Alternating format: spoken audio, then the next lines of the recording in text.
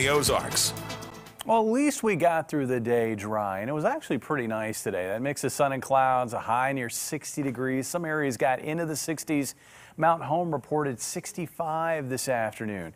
Last couple of days, those are going to be our two nicest days out of this work week. Now we got to deal with this. We've already seen a little bit of rain, and that little bit of rain is now spreading out of the area. Additional light showers, though, showing up once again across Greene County, Christian County, down into Taney County and points west. And as we drop down a bit further southwest into Benton County in Arkansas, we find pretty good cluster of showers. There's even been a few lightning strikes with that activity, and the rain's coming down pretty good with this batch. So this is what's going to be pushing northeast into southern Barry County and across northwestern Carroll County as well. So Eureka Springs up to Cassville. Another round of rain is coming in, a steadier, heavier round of rain coming in, I think, over the next half hour, 45 minutes. And there's more where that came from. In fact, we've seen rain blossom across eastern Oklahoma, down into the Dallas-Fort Worth area. And this big slug of wet weather, this is what's making its way northeast overnight tonight and into the first half of the day on Thursday. This is just part one of this two-part storm. The core of the storm located back here in southwest Colorado and northwest New Mexico, and it's going to drop south of El Paso before it lifts northeast toward the area this upcoming weekend. So it's kind of a protracted storm. Overnight tonight, again, it looks like rain spreading in, a steadier rain, a heavier rain spreading into southwest Missouri and northwest Arkansas. Midnight and thereafter, that'll continue to push northeast. This is what our Thanksgiving Day will look like as we're getting up and getting ready for the big day. It looks like we're going to find a steady, mainly light to moderate rain along and south of I-44. Up towards areas like Clinton and Warsaw and Lincoln and Versailles. This area cloudy, but I think we're not going to be dealing with a steady rain there, just some light showers, kind of on and off, and we'll find that through lunchtime. As we work into the afternoon, I think the steadier rains come to an end across the area, but we're still going to have some light showers or patchy areas of drizzle to contend with, and that'll spill over into the evening hours before that fades away.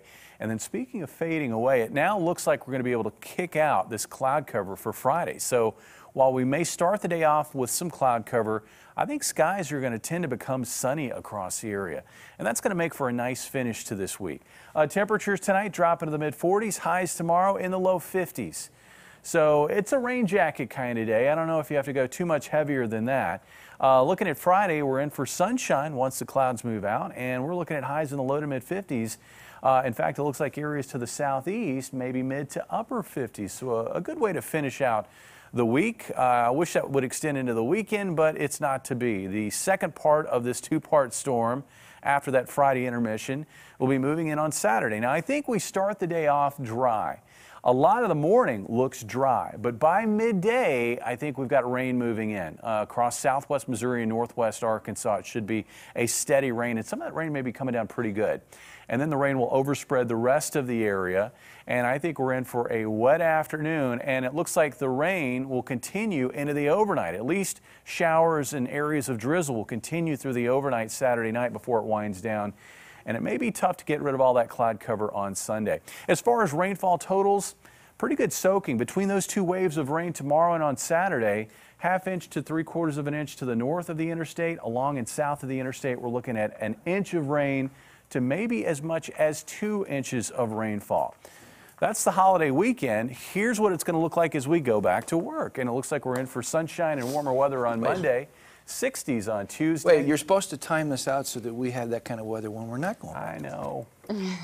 I know. And this just proves the point. I don't have any control over the weather. It is what it is. You know, because I mean, if I had control over the weather, I think this weekend I would go for 70 both Saturday and Sunday, sunshine. But it's going to. I've got stuff to do. Well, it's going to be dry when you're Christmas putting up lights. Christmas. It's going to be dry.